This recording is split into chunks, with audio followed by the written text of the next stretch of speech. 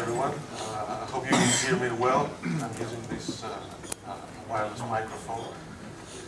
So today we're going to be talking about how to make our Joomla website perform as best as possible so that we can deal with the scenarios of many millions of visitors on our website. So for this matter, we're going to see all possible aspects that get involved in this procedure.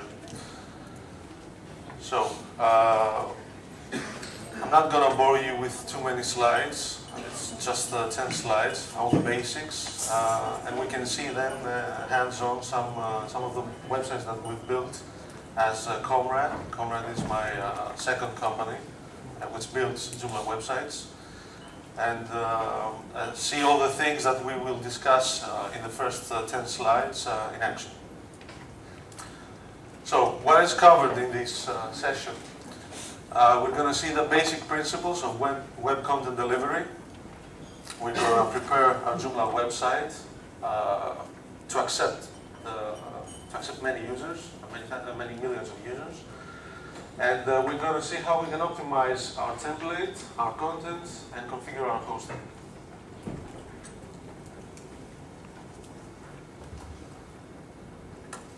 The basic principles of web content delivery. As you can understand, the closer the server is to the user, the better. That goes down to the DNS lookups. When someone hits your website, for example, Joomla.org, say from Athens, Greece, the connection, as you can understand, travels through Europe to the US, and once the server has been resolved, then the content starts getting back to the user. So the smaller the distance to the server, the faster the speed of the website. So if the server is closer to the user geographically, then it's one step forward to have your website act better. But even if that's not the case, we can always use CDN, a content delivery network, which we're gonna see the concept of it later on in the presentation. So how browsers actually work?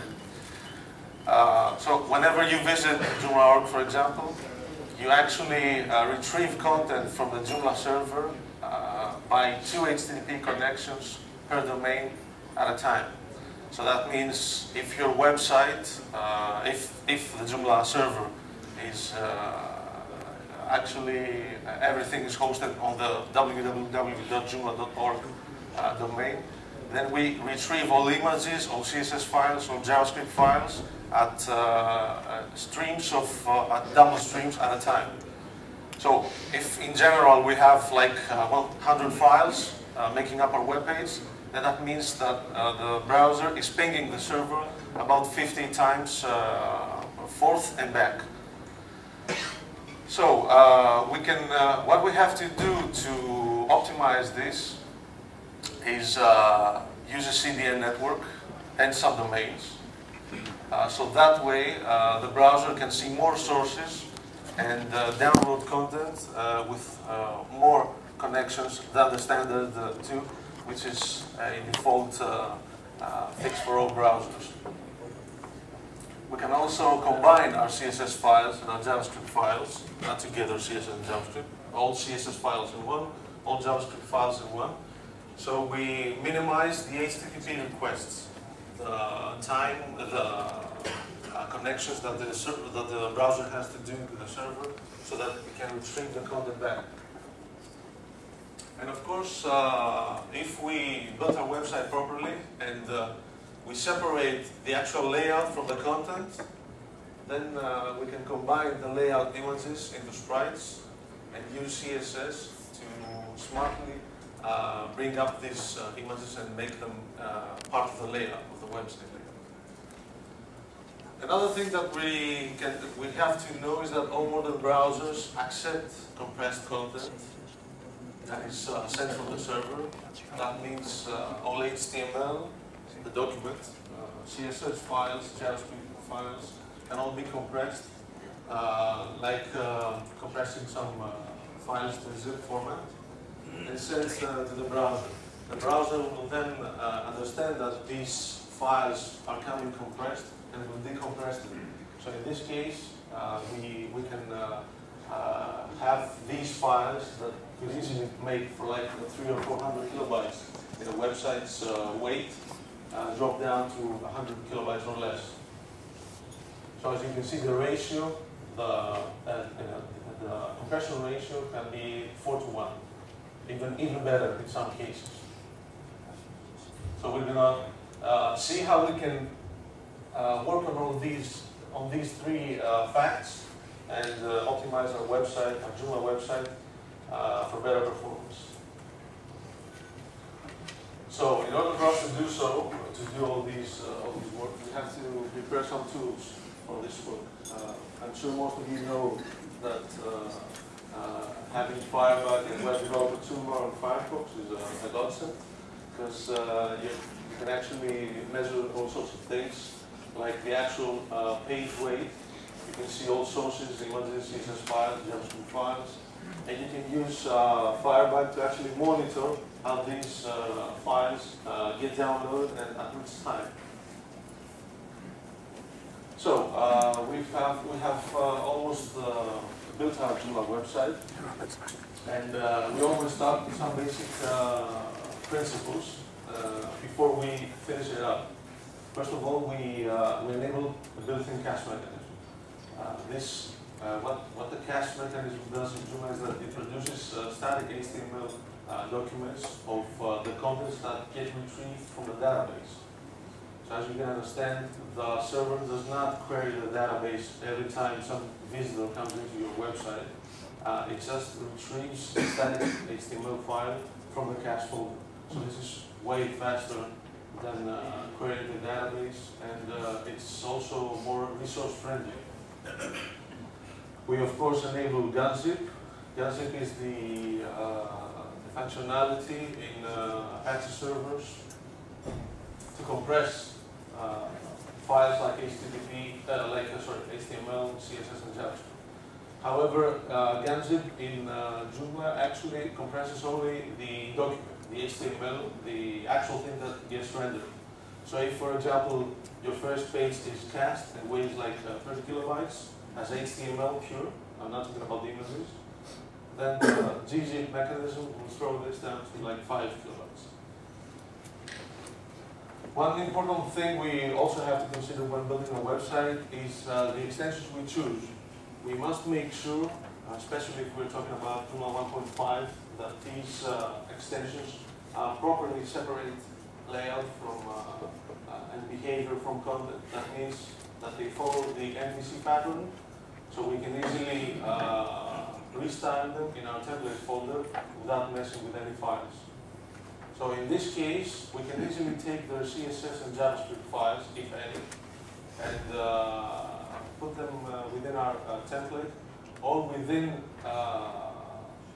the structure of our template, meaning the tricks I'm going to show you later on how to compress the CSS files and JavaScript files wherever they are on your website. Now these modules, if we're talking about modules, they have to be cached in order to participate in the whole caching mechanism of Joomla and have your HTML static files within the cache folder containing as much dynamic data as possible. However, caching is not always good, and it's something that we do not recommend for the main menu module that Joomla comes in with, because there's slight, it's not a bug, it's a way of performing. It will not, if the content of the main menu is cached, you can have the active highlight feature of the menu. So your visitors will not be able to know what page they are.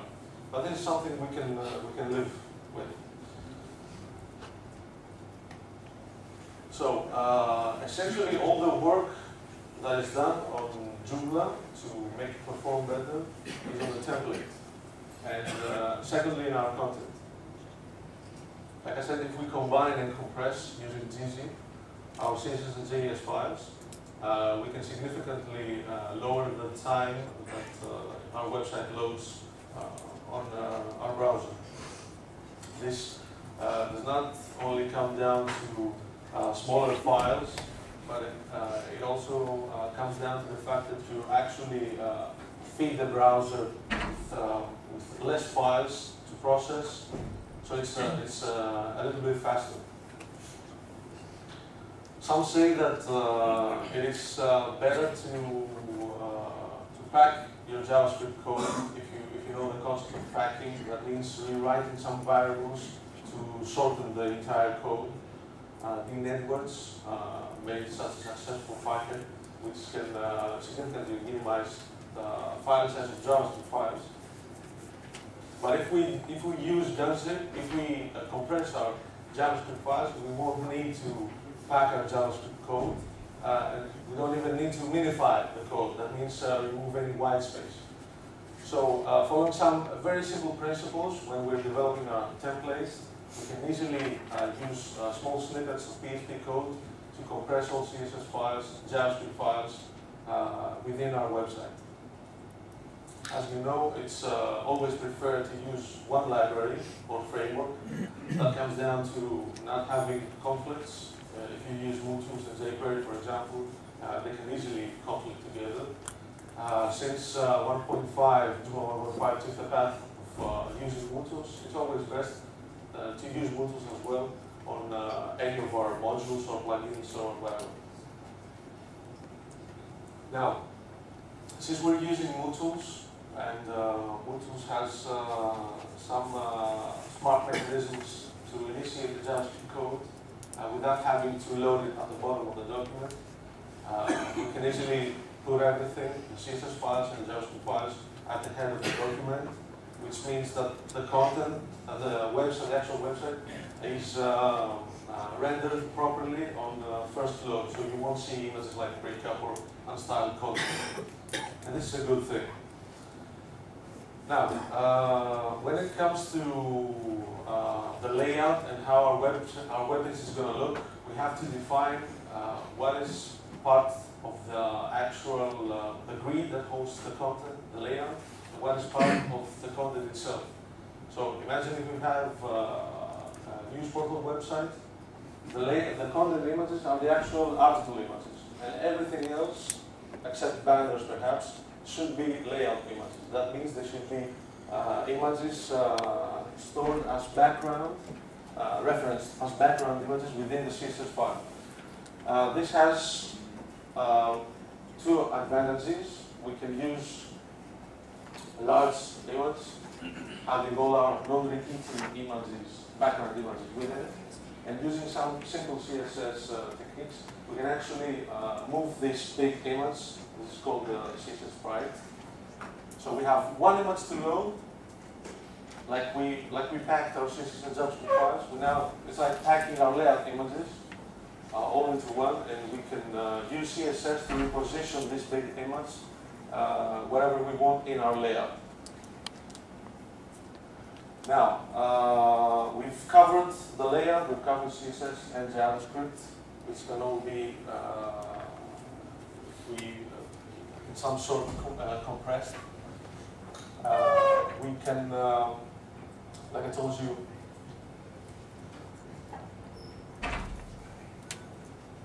we have to separate our content images from the layout images.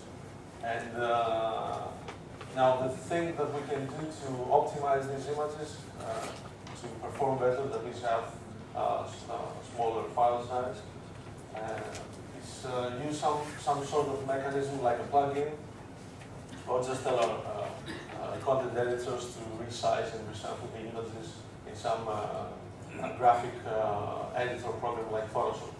Of course, the second thing is kind of difficult, so it's easy for us to create some plugin, and again with a few lines of PHP code, do the actual content image resizing. That means your editors maybe upload like 1 megabyte images, and we can have a plugin that actually resizes, resamples the image, and fits it exactly as the design wants, or tells how the content should be on the page. So far I've told you that we actually want two code snippets so far. One is for compressing the CSS and JavaScript files, and the other one is PHP used in a plugin to resize images. And since we're talking about images, we always have to understand what kind of formats we want to use, like GIFs, PNGs, or JPEGs. You have to understand what your layout needs. For example, if you have solid colors being part of your template, you obviously don't have to use images. But if these solid colors mix with illustration graphics, then it's best for you to save, for example, your images to GIF or PNG format, as the overall file size will be less than JPEGs, and it will not pixelize, as we say, meaning that the overall image quality will be better.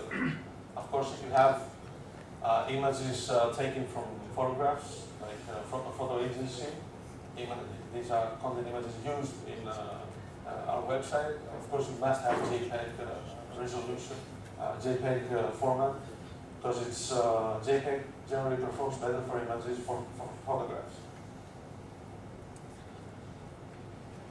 So, after we take care of all these things, we essentially start building everything up on our template. It's a good thing to enable debugging in Joomla.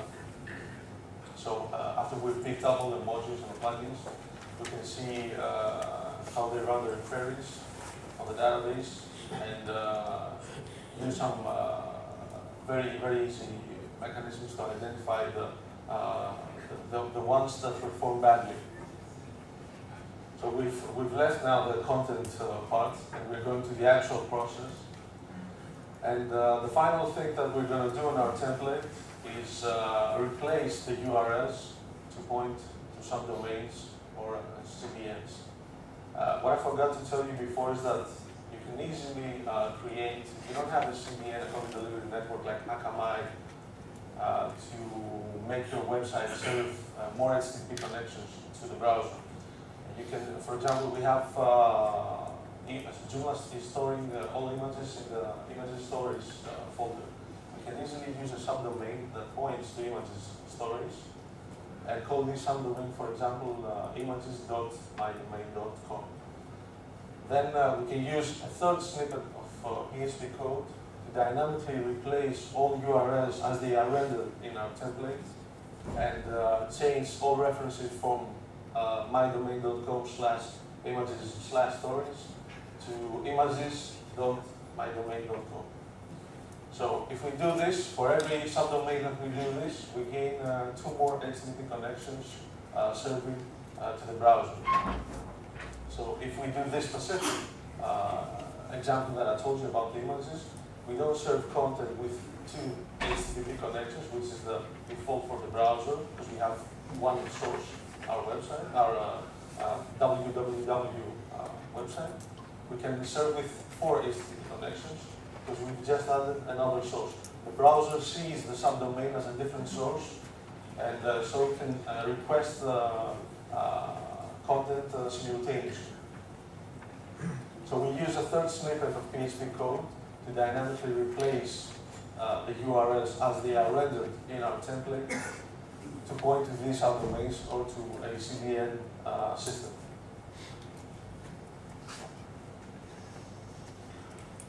And of course, after we do all this, we come down to hosting. We have to configure our hosting so that MySQL, since MySQL is the preferred database for Joomla, has to be optimized depending on our needs and target audience. That means we may have MySQL running on the same web server, or we may have MySQL running on a different server, acting as database only. And of course, like I said, this comes down to our needs. Just so you know, MySQL is a very memory-hungry application, So if your target audience is supposed to be dozens of millions of page views per month, and it's always nice. It's a smart move to have two web servers, one acting as web content delivery, the other one as database, and use a CDN network. That can save you lots of money when it comes to hosting. We can use a CDN for images, CSS and JavaScript files, as well as other static content delivery.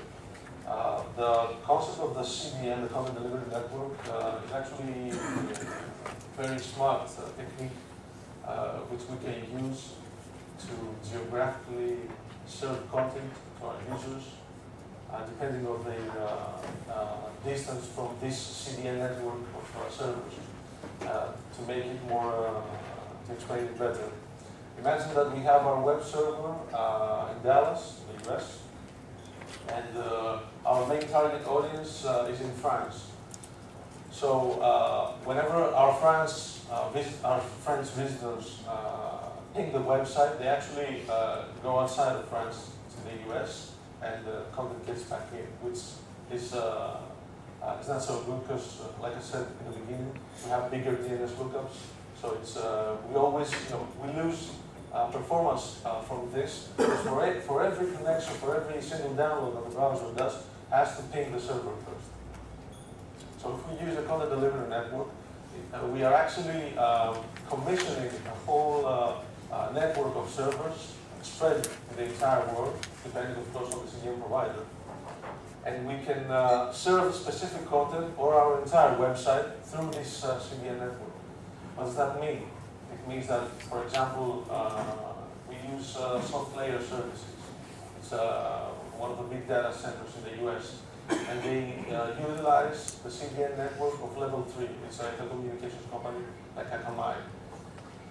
So this company level 3 has servers in France, and if we hook up the level 3 CDN onto our web server in Dallas, then we can tell the CDN network to fetch all static files, the images, the CSS, the JavaScript, video files, Flash elements, and the CDN picks all these files up at the specified interval. It's like having someone querying your website every time.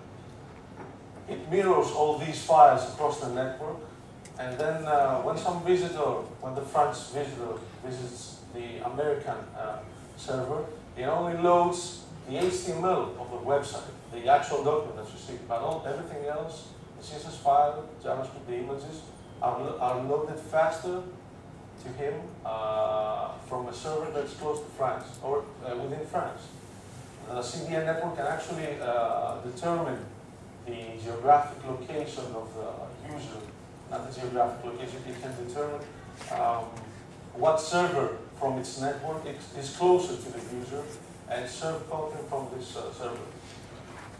So using a CDN, we are not tied to having hosting our websites into our country, because let's face it, the Americans are professional, very professional with this, and they have great structures to provide all this hosting without ever failing. Like I said before, if our target audience is demanding that if we expect to have millions of visitors per month, then we can save lots of money if we split our setup in two servers. It's something that we as Common have used for two websites that we built, Joomla websites, which are, I think they are ranked among the 10 most websites ever built with Joomla.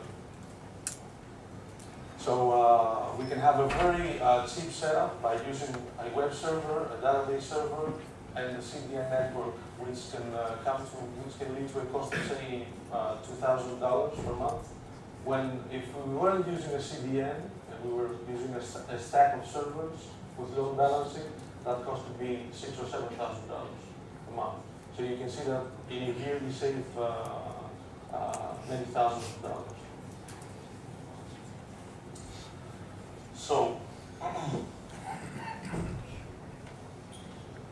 to show you what we did for Digital. It's one of the most popular sports websites in Greece.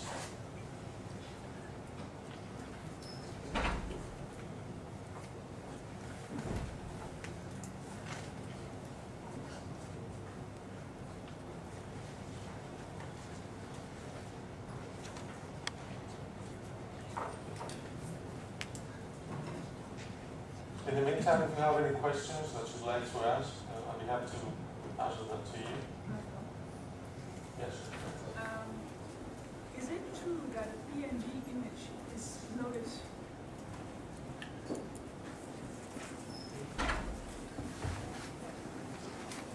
Is it true that a PNG image is loaded faster than a GIF image, even if the GIF image is smaller in actual size than the PNG? I don't know if it's faster. No, the server does not separate the content what it serves. But it's obviously faster is for the browser, because PNG being a newer format means that the browser can interpret the format faster compared to GIF, and render it to the page a little bit faster compared to GIF. But we're talking about milliseconds of milliseconds.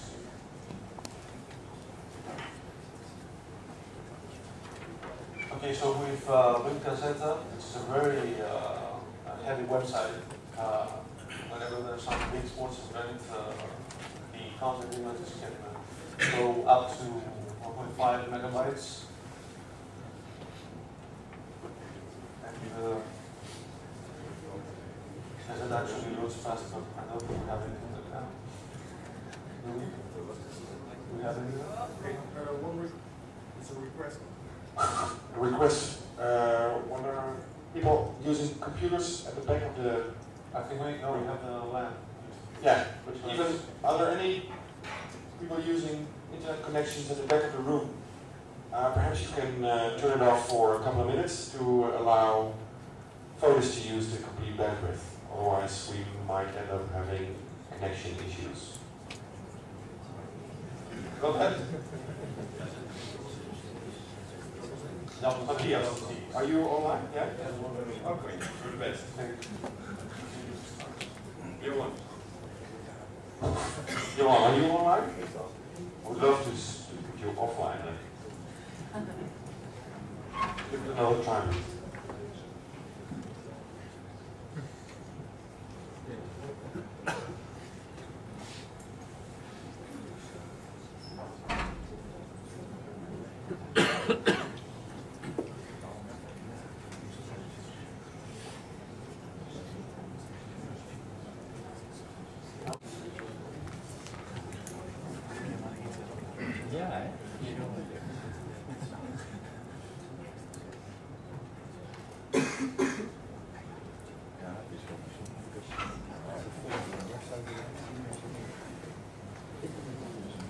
So you saw that in a few seconds, you just loaded 1.5 megabytes.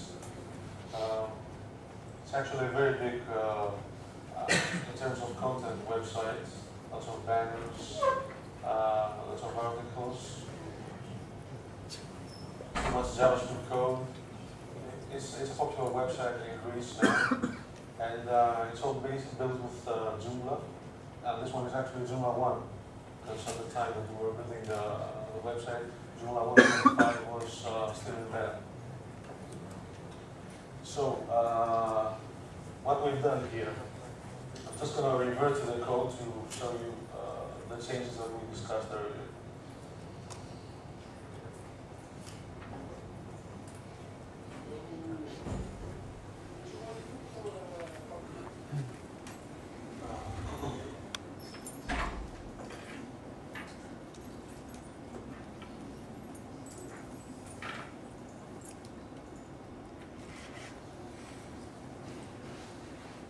Okay, so as wrapping up the things that we talked about earlier, you see that we're using one library, one JavaScript library, which we actually load from Google. That means that we gain 2 HTTP connections doing this.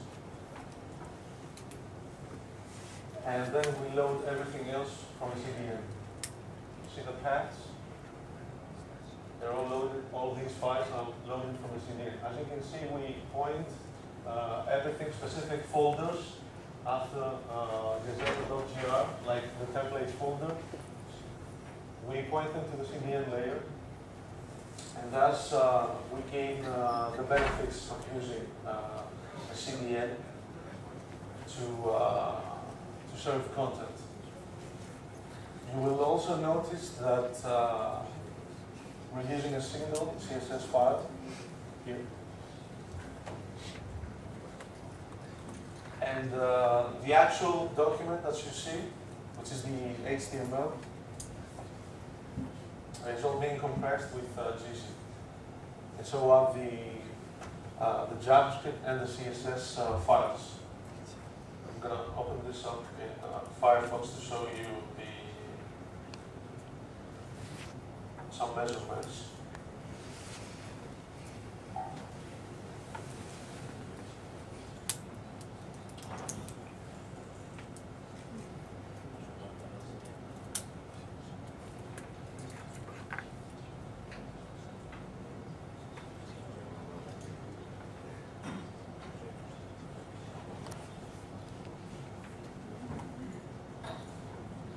Since I can use my PC, I'm going to very quickly install the web developer toolbar plugin. It's essential because it's a great plugin to see, to measure the actual file weight. So we can identify, for example, the banners that we use, where they come from, and use, for example, our own banner management system. When you have websites like Gazeta, which uses all sorts of banners from different vendors, it's best if you can actually host these banners on your own while maintaining the tracking needed for your clients. So what I'm trying to say is that we use, for example, Google Ad Manager for Gazeta, which does the job of this job of taking all banners and serving them from the Google infrastructure, all from one location. So we also gain from this because we have less outside sources to retrieve content. So I'm going to show you now.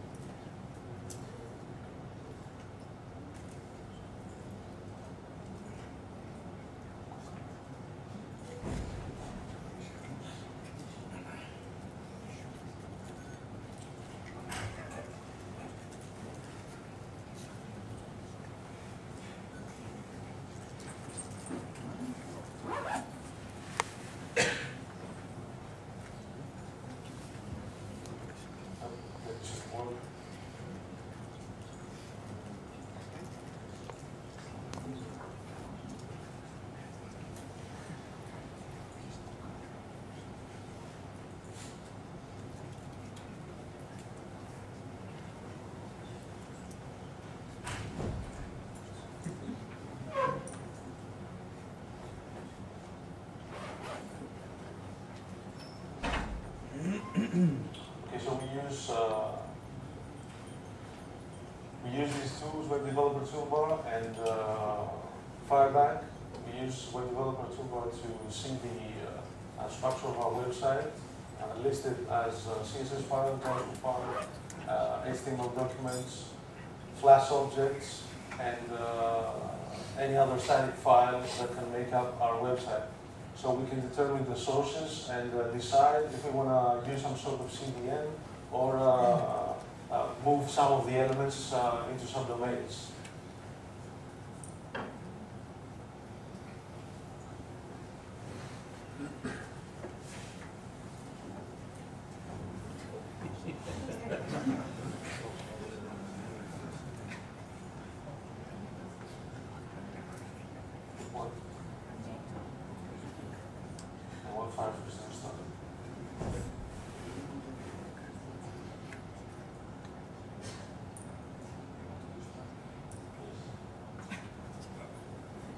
What are those?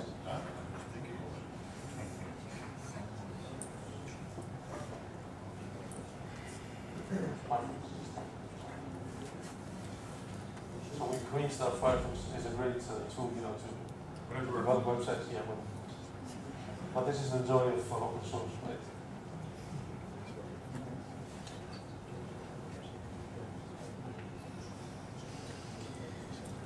So I'm going to come down to the PHP code that we need to do these compressions and replacements. It's actually very easy. We don't have to modify the server to do anything for us. As long as we know that our Apache server supports ZZ, we can create PHP file.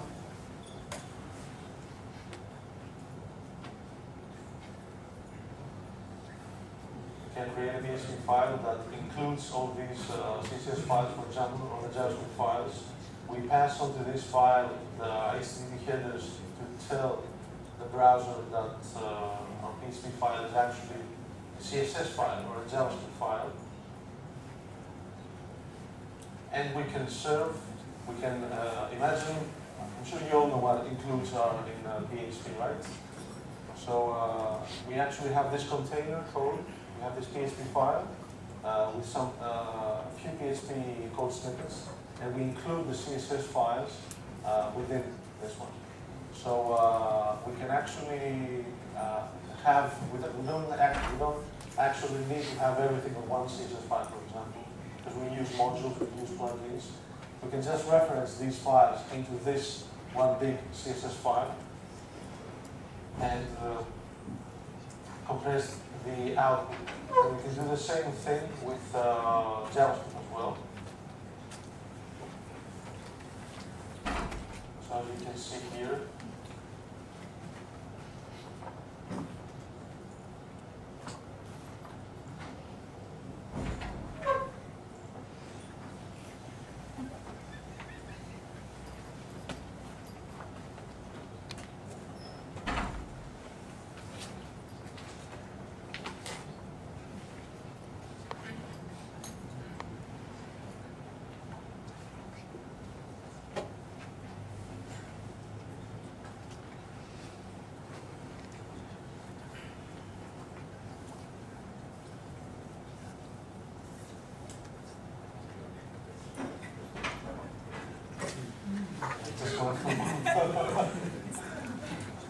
very sorry for all of these troubles, but my website, my laptop, new Apple MacBook, you know, didn't have the converter thing here to make it work.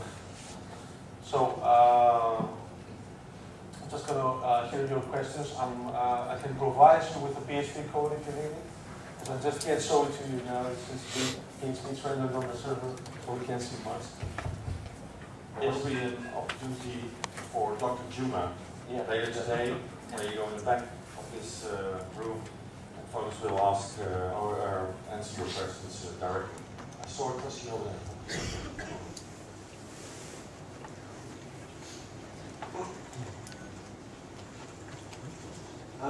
Are there any disadvantages about using CDN, like, for example, search engine optimization? Oh, no disadvantage alone. Either way, we use the CDN to serve the static files, so this doesn't make any impact on SEO. Google reads content, and it references images, for example, from the actual image name, and the title or alt tags that attributes that we use on these image references.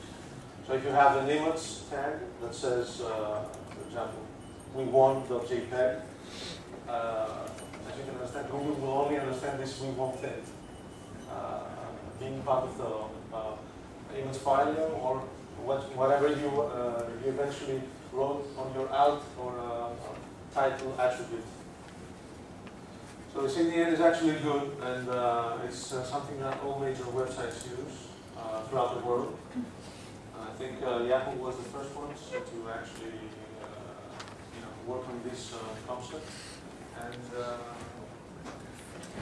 like I told you before, in the beginning, we can not only host our static files on the CDN, we can actually host the entire website. This is something that, as far as I know, only Akamai offers this solution at the moment. So you actually, it's like Akamai's CDN pings your website, the entire website, and it caches everything. So you may have a low-spec server, which is being pinged by the Akamai CDN network. So it's like having your website visited by just one user. Then Akamai stores everything, caches everything, all the pages, and displays static files to your visitors. The culprit using Akamai's system is that you can have sessions. You can have, you cannot have your users logging in because this is dynamic content. It's not something that can be cached, or at least it cannot be done easily. So, is there anything else that you'd like to ask? Yeah. You do, if you make a change in your template, for example, change the background image, how long does it take before it's online? Goes to the caching and other servers. We said before that if we need to separate our images, which are layout images, which are content images. So if we put as much layout images as possible into the CSS file, that means if we make them background images, then we have the advantage of actually the browser caching the CSS file and the images and displaying it faster. It's a lot faster for the browser to display the images this way compared to having the images inline, as we say. So these images, once these images, which make up the layout, are cached, because they are referenced in the CSS file, they're not re-retrieved from the browser. The only thing that gets retrieved is the actual content in the middle, or anything else that has not yet been cached. So what's how the page is rendered? This part, for example, didn't flicker at all. This means that the browser has cached these elements because generally the browser caches whatever content is referenced from the CSS file a lot better than it would if it was referenced in the HTML file. And it does that with the JavaScript code as well. I think what he means is how quickly. I think what he means is how quickly is that image that's already in the cache directory or in the cache. How quickly is it refreshed when you change something to it? Yes. And then reflecting back into the page, into layout. You mean if you change your actual image and switch it with some? This goes down to what solution you're using. If you have a CDN which picks up all the images at an interval of 10 seconds, and by the time you upload your image and switch back to the page, it's already part of the CDN network. This is the good thing about CDN networks. You can actually tell them to retrieve at different intervals specific elements or files from your web page. And if you want to test out the concept of a CDN, I strongly advise you to have a look at the Coral CDN. It's the first open source CDN project. And you can quickly test it out to see how your website will perform like this. So the Coral CDN, which is an open source project like I told you, like Joomla is, only requires that you append the .nyud.net address to anything. So if we have, for example,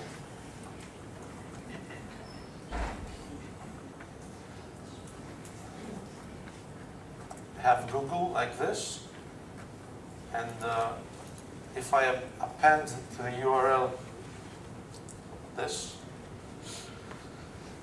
then it gets retrieved from Coral CDN. It may be a bit slow in the beginning because it's the first time that it's retrieving the content to cache it. But if you use it on a regular basis, if you have your website set up with this open source CDN, you can easily tell that your website is actually performing a lot better.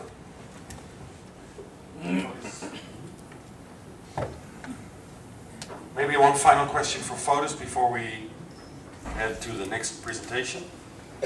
Otherwise, I'd like to thank Fotis for your presentation on high volume, and high again, traffic. sorry for having the presentation semi-complete due to technical reasons. Tony, of course, did his best. We will not blame any Mediterranean In cause. this case, we're just blaming applicants. Thank you very much.